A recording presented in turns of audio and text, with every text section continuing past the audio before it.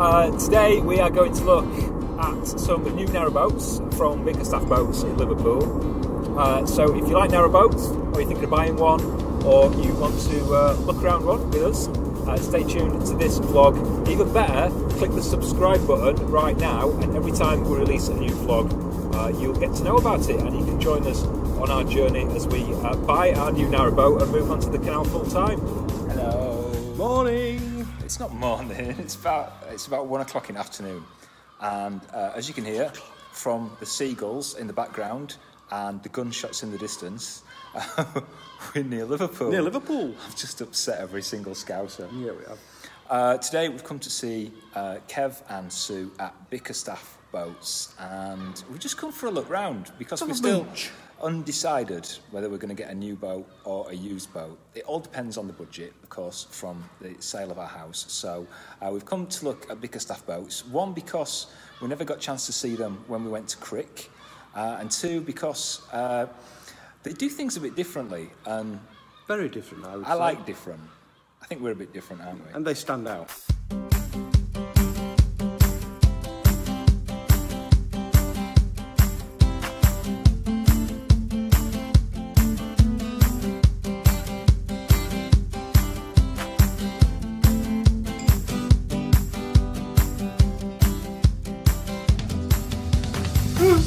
So we're on Mark's future boat. It's looking very nice. Beautiful. We're in the galley. Well, this is Sean, first of all, but we're in Mark's galley. And first impressions, it's actually like a smaller galley kitchen than we've seen on other boats that we've looked at. It's smaller than most boats. But saying that, everything's kind of in here that we would want, and obviously the space is going to be made up somewhere, isn't it? Yeah.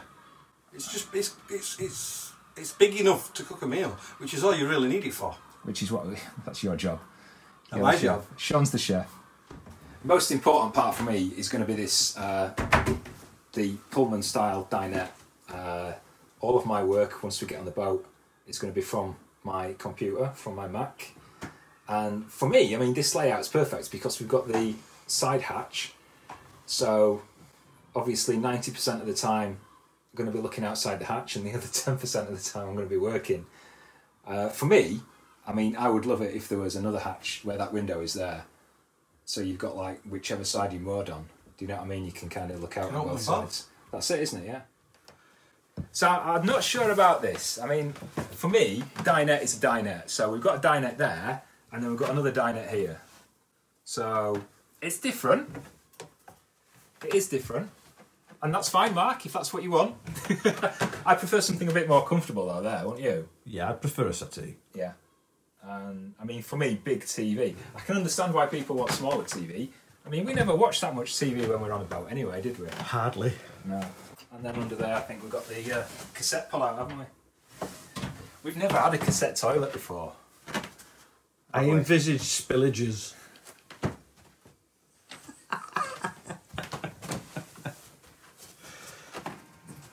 You know, I think it's only right that we actually test this out, don't you think? I think so. Do you think Mark will mind it? I don't think he'll mind. That's if the water's switched on. Shall we go for it? Go for it.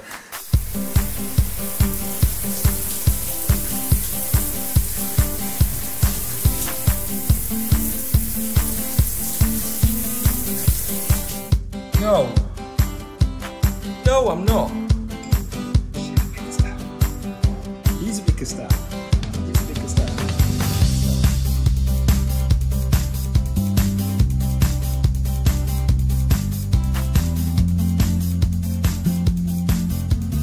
Here we are in the bedroom. The thing I like about this bedroom is the plastic on here for old men. Oh. Shouldn't do that again. No, we're leaving that in. Come on, back in. We all want to know about your personal problems. Let's start at the very beginning. It was July 2004.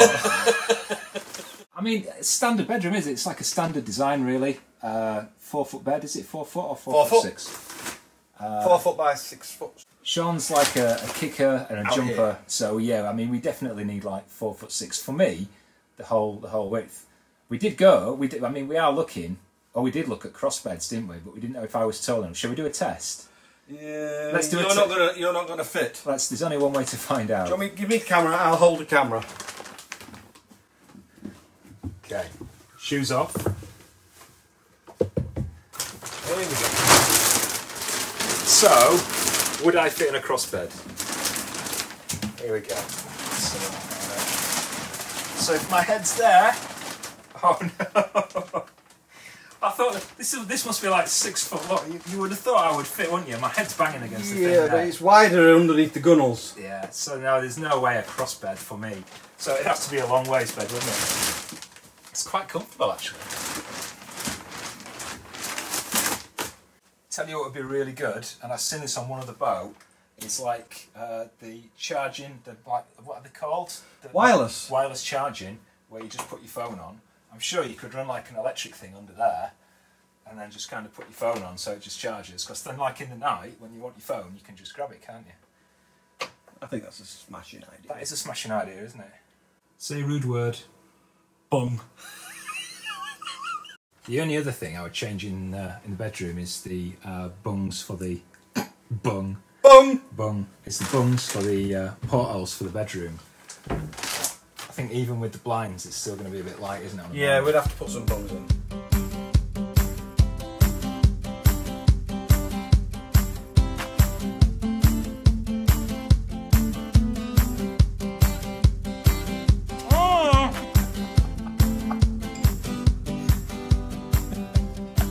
Can man have no gravity with his cake? So another thing we've noticed about these boats at Bickerstaffe, have you finished with your cake? I'm finishing the cake now. Is the sterns. We've got the kind of traditional rounded stern on this one, but on the limited edition one, you notice how it's kind of squared off. Not sure I get that. I think I'll have to ask Kevin about that. I like it. I think it's quite fetching. Fetching. Fetching. It's Fetch. quite nice. Fetch. So, what's the difference between the square stern and the round stern? Right, okay, from obviously, without stating the obvious, the reason that we've built a square sterned narrowboat, ultimately we wanted everything that you'd have in a semi-trad, i.e. the seating area, externally with the open deck of a cruiser stern. So it's a bit difficult to see with the covers on, but effectively if you remove the covers, we've now got on a narrowboat a seating area at the back. For whilst under cruise, under power, you could quite comfortably sit 3 people there, along with the helm, who's obviously steering the boat.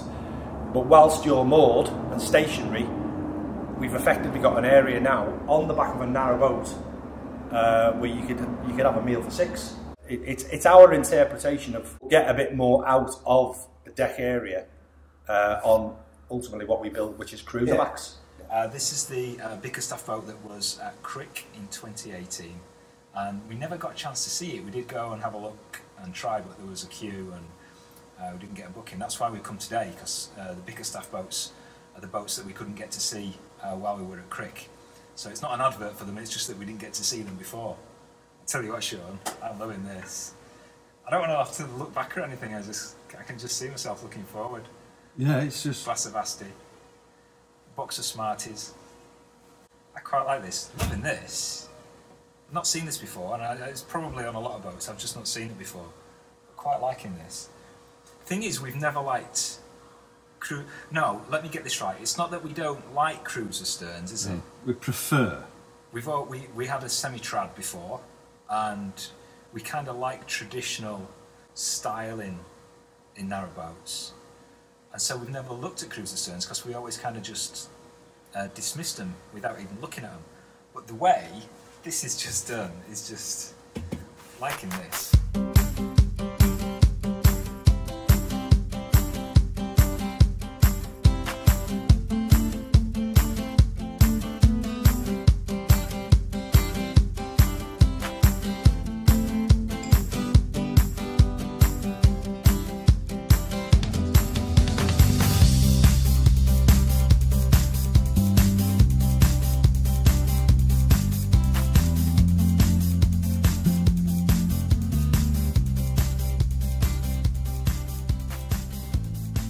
So we're now on Ted and Judith's boat, which is called Goldilocks. Goldilocks. That's a nice name, isn't it?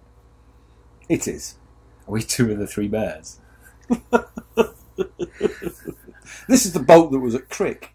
It is. This 2018. This is Goldilocks. This was at Crick, and we didn't get to see it at Crick, but we just had a mooch around, and it's good. It's all right. It's got a lot of the things we like. Didn't you have a shower? Yeah, this is the boat that you saw me having a shower in earlier on. So, what do you reckon? I love it. You lie. I do. I love it.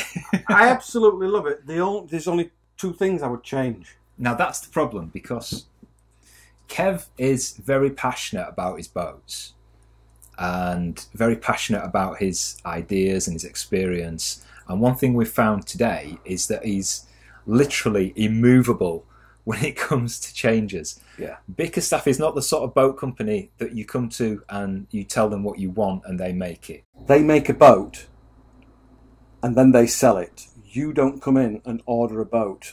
They have to make it and then you come and buy it off the shelf. And he's very strict about that. Very strict. Walking through this boat, I mean, it is absolutely beautiful. Gorgeous. And it is gorgeous. But the second dinette, which is where we're sat at now, doesn't really work for us. And we've kind of conditioned ourselves into wanting a double bed, i.e. like a pull-out bed. We don't think the 4-foot bed is going to be wide enough. The thing is, cross beds don't really work for us. I'm a bit too tall, and Yeah, you are. I just can't stretch out. You can see I'm just not big enough for a cross bed. But we like the idea of a bed extension because Sean's a bit of a kicker. He kind of moves about a lot in his sleep. Due to the alcohol. He runs like Dylan. He plays in his sleep. So we kind of want a bed extension. So, I mean, those two things don't rule this boat or any Bickerstaffe boat out for us, but because Kev's kind of very strict in you've got to love the boat before he will sell it to you. Yeah, that's right. And that's fair enough. And that's fair enough. It kind of means that this particular boat wouldn't be for us. Not that we wouldn't want to buy a Bickerstaffe boat. We're not saying that either. It's just this particular boat doesn't work for us. This is not the sort of boat company where you come and you start off with a 70 grand basic price and then you've got this list of extras which you order and they kind of fit them to order and you get exactly like a bespoke list of extras. It's not that kind of company. Yeah. And I think that appeals to some people and it might put some people off. For us, I don't know. It doesn't put me off. It doesn't put us off. We love the boat, but we don't love this boat. Maybe one of his coming boats we might love. We don't know. That's right. So what you might be asking, if you've seen our other vlogs, is to start with, we were talking about a new or a used boat. And then after Crick, we were sat at the side of the car saying 100% definitely used boat. And we would, in our heads, this is what we have in our heads as our ideal boat.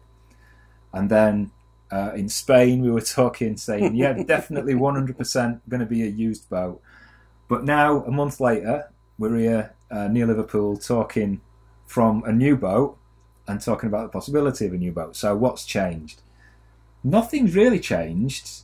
I think we're just keeping our minds open. We're keeping our minds open. We're going to get the boat we like, whether it be second-hand or brand new. The budget has gone up. We're going to earn a little bit more money than we originally thought we would once we're on the boat. The business that I run is going to do better than I thought, which has given us a bit of an extra budget. So that's really why a new boat is back on the shortlist.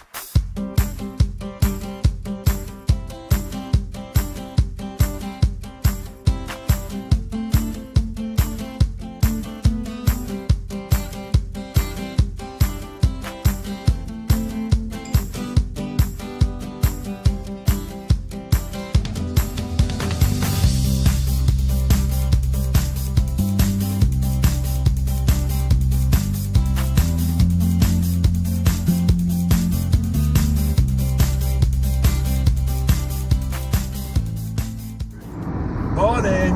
Boat show! What? Hello, hello, hello, hello. Yeah. Morning! Road trip! It's a secret. Morning!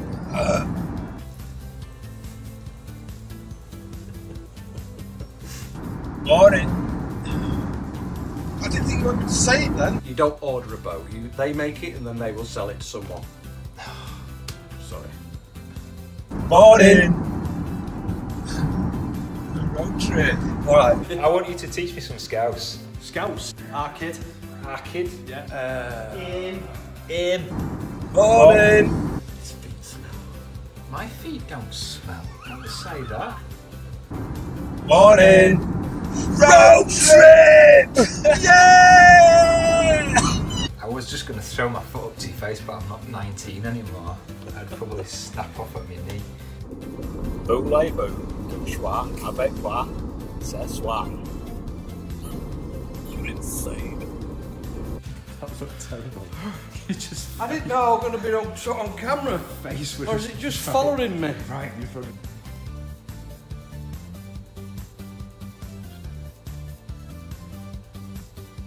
What was that?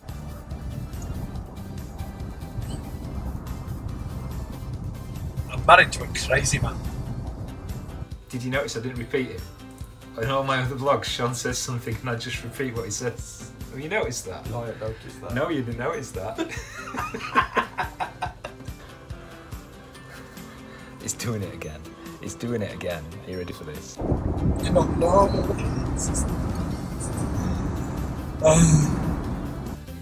Wet Willie. Ah! No! That is so gross. Oh! I need to go wash my ear.